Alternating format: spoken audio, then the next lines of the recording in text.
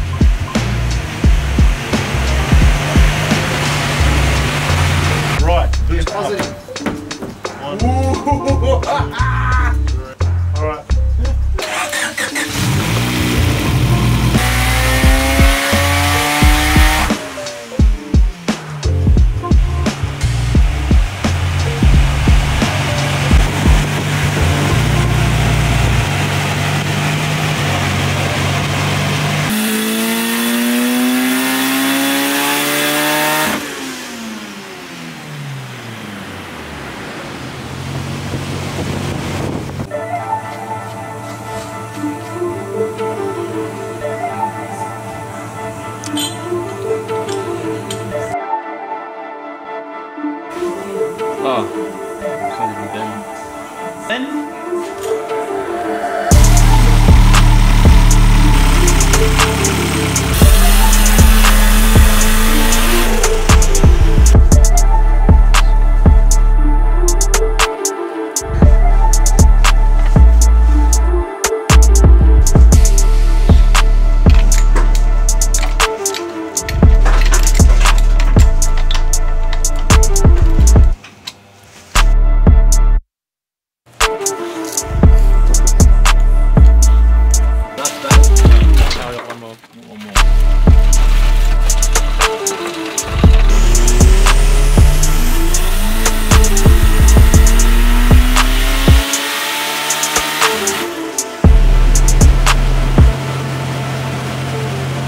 Alright guys, as you've seen from those runs, we're starting to make some power with the car. So what we've done is we've added a water to air intercooler.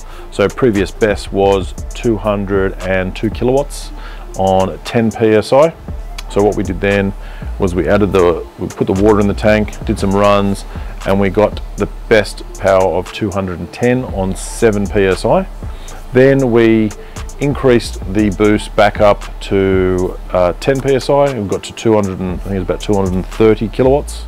And then we added ice into the mix and continued tuning, and Alex was able to reach a peak number of 249 kilowatts on 10 PSI. What we did then was we then started to add more boost. We changed the wastegate spring and the Turbo Smart 45mm gate, started to increase the boost pressure further, but we've now hit issues with the clutch slipping. I don't know how much longer I can hold this.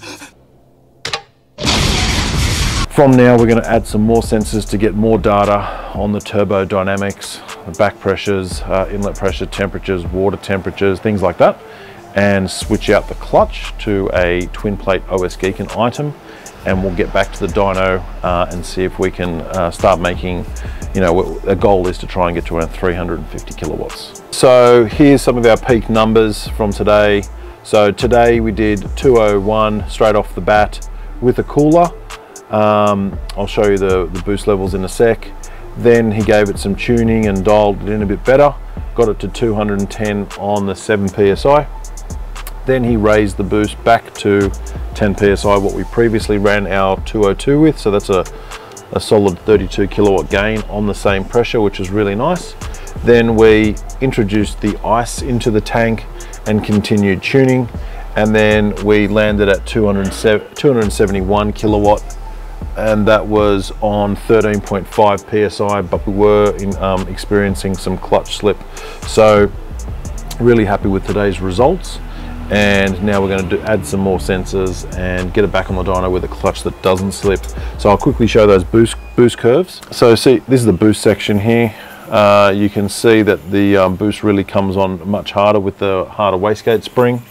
And then previously down here, you got 6.9 PSI with the cooler added, but no water happening. And then we got up to 8.9 PSI, which is previously where we were before. It was about 10 PSI before. And then we raised it up to a peak of 13.5 at the deep end. And a bit earlier on, it was sitting at about 15 PSI. And that's where we're experiencing some clutch slip. So we can't really continue tuning until we sort that out. But yeah, we would like to try and get that boost a little bit flatter and see if we can see if we can exceed 300 kilowatts on 15 pounds, which is what I'd like to see.